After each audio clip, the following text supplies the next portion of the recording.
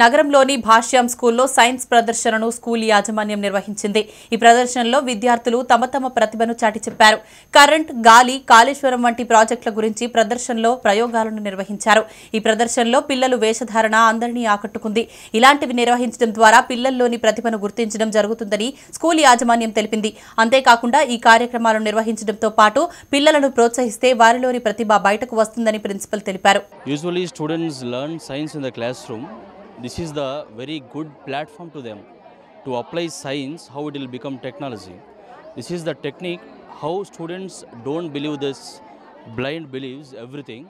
So teachers and students both together will make so many models here. Technically how they will use in the everyday life also we can useful in this platform. Thank you. The moving air is called wind. Wind has the kinetic energy. The energy of the wind is harnessed by using these windmills. The energy which is produced by these windmills is pollution free. This energy which is produced through this house is pollution free. And this is hydraulic lift. This hydraulic lift works on the Pascal's principle. This hydraulic lift is used to lift the many heavy objects. నమస్తే అండి. భాష్యం ఆర్కేపురం పాఠశాలలో ఈరోజు వైజ్ఞానిక ప్రదర్శనని ఏర్పాటు చేశాం. ముందుగా మీకు ధన్యవాదములు మాది కవరేజ్ చేస్తున్నందుకు. అండ్ టోటల్గా 186 ప్రాజెక్ట్ నమూనాలు ఇక్కడ ప్రదర్శించబడ్డాయండి.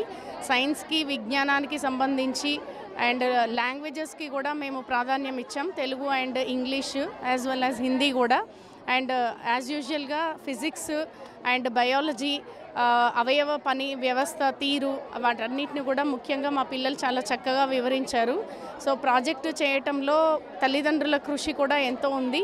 అండ్ మా ఉపాధ్యాయులు కూడా దీన్ని చాలా ప్రెస్టీజియస్గా తీసుకొని ఇన్ని 186 నమూనాలు ప్రదర్శించారంటే అది వాళ్ళ గొప్పతనానికి అండ్ పిల్లల ఓపికకు కూడా మేము ఇది మార్గదర్శకంగా చెప్పొచ్చు.